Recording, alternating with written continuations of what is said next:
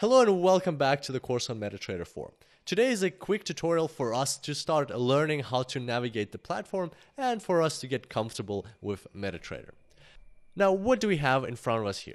Well, MetaTrader 4 can be broken down visually into separate segments, and in this tutorial we'll walk through them one by one. We won't go into too much depth because we'll discuss everything along the course in its due time, but at the same time I'll just name the segments and tell you what they're there for. So first off, at the top here we've got a control ribbon where you've got the file, view, insert, charts, tools, window, help. From this ribbon you can do virtually anything in MetaTrader 4, but at the same time it's not as conveniently presented as the rest of the platform.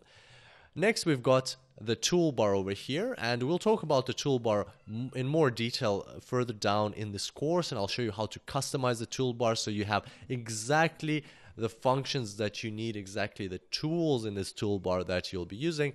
And for now we'll just click this button over here to arrange our windows, and as you can see they arrange very nicely like that.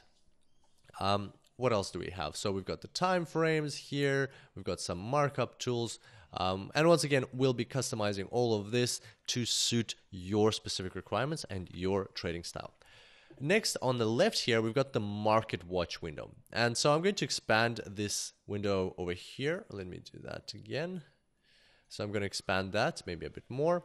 And once again, I'm just going to click that button so they tile nicely.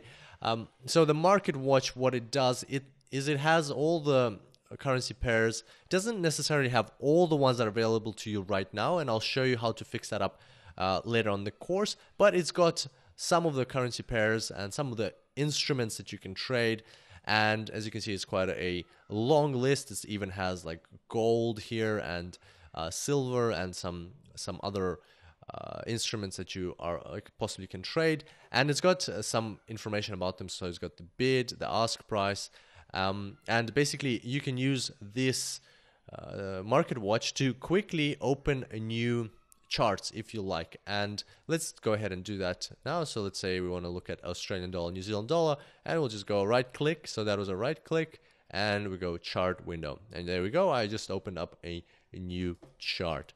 So we'll leave it there for now. Next we've got the navigator window down at the bottom here, and the navigator window allows you to first of all, look at your accounts. So if you have multiple accounts in one trading terminal, you can switch between them using the navigator window. So you can see that's my account over there, Kirill Romenko. And then we've got the indicators. So we'll talk about indicators. We'll have a separate section about indicators, and I will tell you what they're there for. But basically, if you want to add indicators to your chart, this is one of the ways you can do it. It's very visual and very nicely formatted, so kind of like folder style. So you have a folder which is indicators, and you've got subfolders in here as well. You've got expert advisors or scripts, and we'll be talking about all of those in their respective sections. So we'll get back to that further down in the course.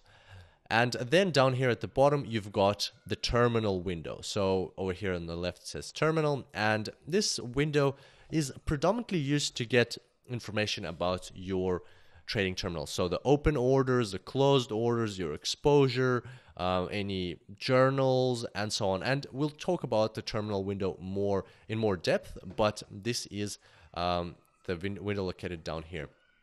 Also, there's another window which you cannot see right now, and if we click this button here, strategy tester, you'll see it'll pop up. So this is another window, tester, and this is for testing automated trading strategies, but we won't be talking about this. I have a separate course on automated trading strategies, so we'll just close this window. I just wanted to show you that it is there if you want to bring it up.